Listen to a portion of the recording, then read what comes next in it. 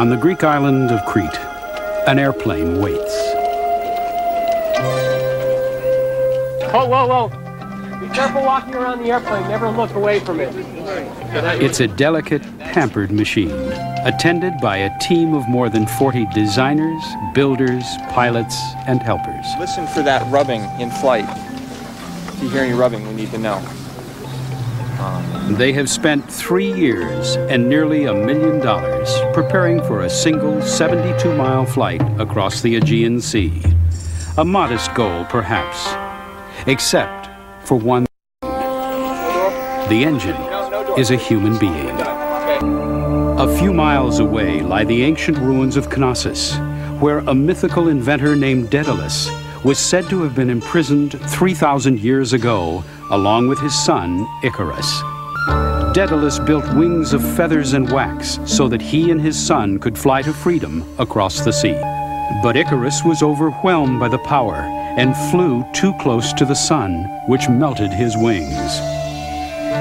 While Daedalus, who flew with more restraint, made it safely across. Now the heirs of Daedalus hope to recreate his mythical flight, well aware that they might just as easily recreate the flight of Icarus. To have any hope of reaching their goal, they've had to create the most efficient human-powered airplane ever built. With a wingspan greater than a 727 jet, Daedalus weighs just 68 pounds and represents more than 75,000 man-hours of design, construction, and testing. But the weather could destroy it all. The success of the flight will depend on being able to predict with certainty conditions that are very rare in the Mediterranean. Almost no wind for a period of at least 6 hours over a 72-mile expanse of open water. In preparation for the flight, 5 world-class cyclists have spent 6 months in training as pilots.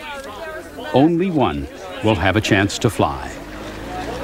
Bike ride going. 4 world-class competitive cyclists have been recruited to fill out the pilot team.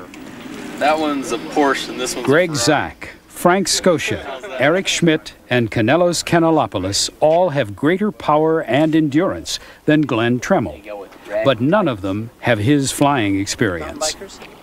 So while the Daedalus planes are under construction in Massachusetts, the Daedalus pilots are in California learning to fly. December and January are the wettest, windiest months in 30 years at Edwards Air Force Base. The builders are extremely protective of their $1 million airplane. It's starting to gust. All right, let's put it in. Then, just 2 weeks before the scheduled departure for Crete, everyone's worst fear is realized. Put the nose down, speed it up slightly, not too fast though, not too fast. Keep the wings level, keep the wings level. Left rudder, full left rudder, full left rudder, full left rudder. Just flare it up. 24 hours later, the engineers gather at Hanscom Field to watch the tape and figure out what went wrong. Slightly, not too fast though, not too fast. Keep the wings level, keep the wings level. Left rudder, full left rudder, full left rudder, full left rudder. Just flare it up. From now on, there's very little sleep for the building crew. The move to Greece has been set back a month. And if there are any more delays, they won't make the spring weather window this year, or perhaps ever.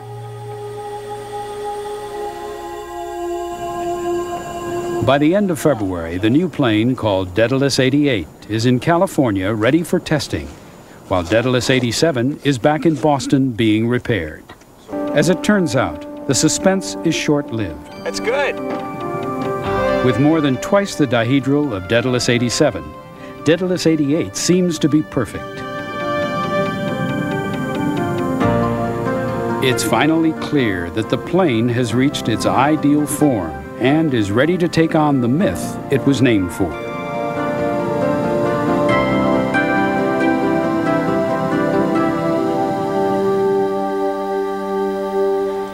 On the evening of March 26th, a C-130 transport plane provided by the Greek Air Force, is on its final approach into the Heraklion airport on Crete.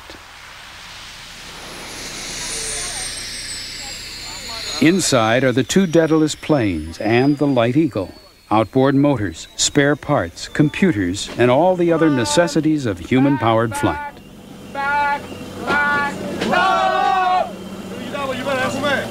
From this point on, the Daedalus project is a bilingual, bicultural effort. Okay. We get later. I think for one. It's very light. No. This is okay.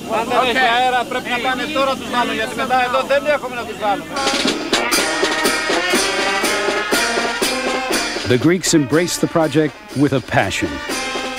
Every Greek child knows the story of Daedalus and Icarus. Here, it's the impetuous son Icarus, not Daedalus, who is honored as the mythical pioneer of flight. So, on the nearby island of Icaria, the Hellenic Air Force Icarians welcome the Daedalus team to Greece.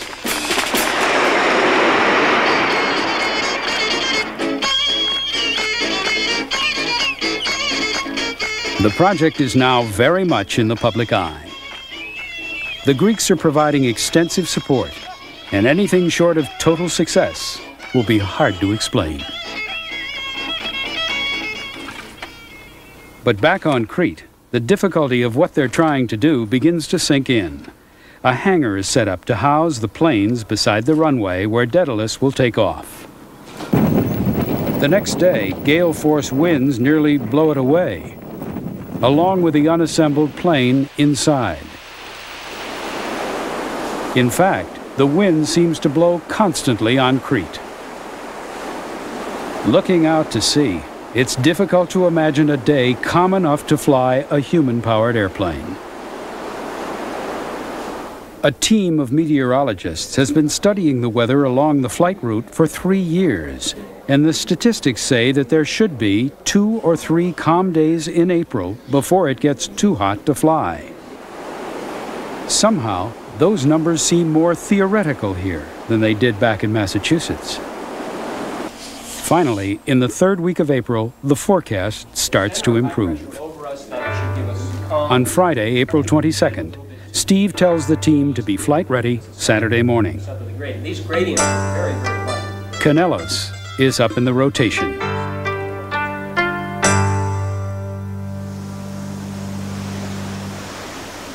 Looks good, Yannis. Feels right to me.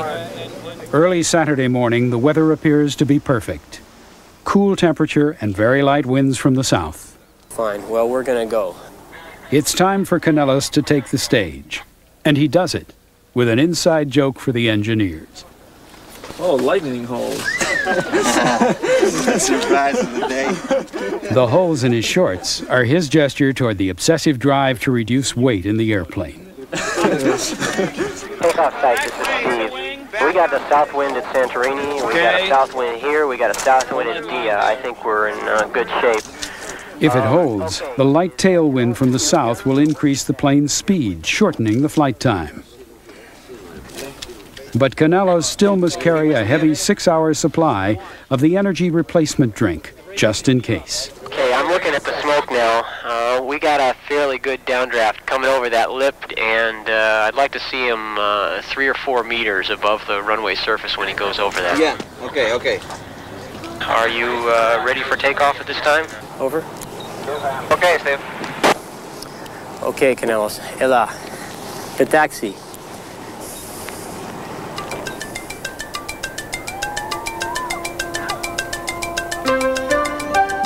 Takeoff. He's up. Well, the research part of this project is officially over.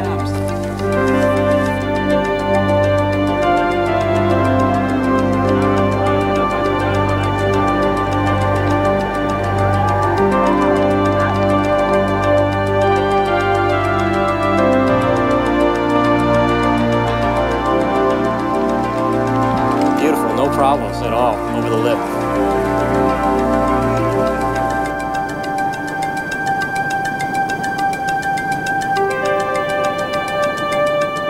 You look awesome.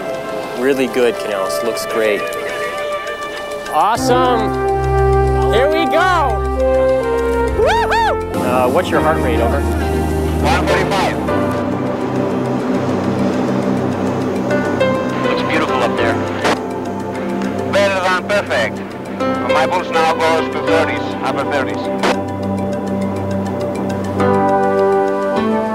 The Greek Navy, Coast Guard, and Air Force are on hand for emergency support and to keep the pathway clear. But Daedalus doesn't seem to need any help. The plane and pilot perform beautifully, and with a boost from the tailwind, the only concern is that it will all be over too soon. You're making about 18 knots, 18 knots. If you keep up this speed over the bottom, it's only 3 hours to Santorini from here, which is a piece of cake. But we'll keep you posted on the speed, over. The only landmarks now are the world records falling one by one. First down is the Gossamer Albatross straight line record of 22 miles. Then it's the Light Eagle's absolute distance mark at 37 miles.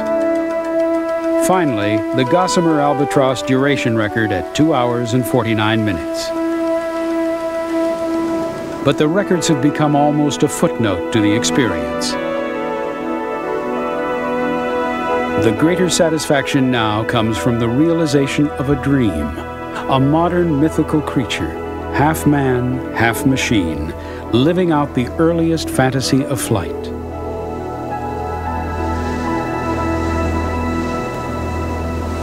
Almost 4 hours into the journey, Daedalus approaches its final goal, the island of Santorini. Okay, Santorini Beach, this is command boat. We're going to want you to get ready to lay the smoke for us. It's just over those boats. The flight has been flawless, almost routine. Kanellos could probably keep going for hours, but the gods are not going to let the mortals off so easily.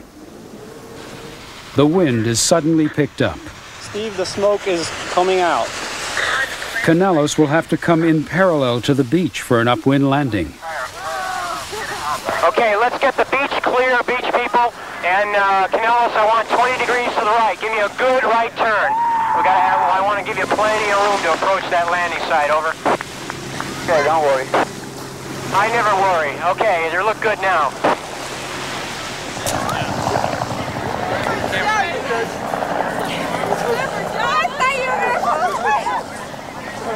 Okay, we've got a big headwind here. We're barely making any way at all. Kanellos, that looks good. Maintain this heading. There are people running on the beach now. I think there's a lot of people running. Okay, well, don't worry about them. We're going to land where they aren't. Caught in the strong headwind, Kanellos is having trouble approaching the beach. Okay, maintain that heading. Maintain that heading. I want the wing runners right there. He's going to set down almost vertically. Okay, you're looking good, Kanellos. A little bit of a right-hand correction. A little bit of a right-hand correction. Easy, keep the... Uh-oh. Uh-oh. A gust of wind snapped the tail boom and then the wing, turning Daedalus into Icarus. The first thought is for the safety of Kanellos.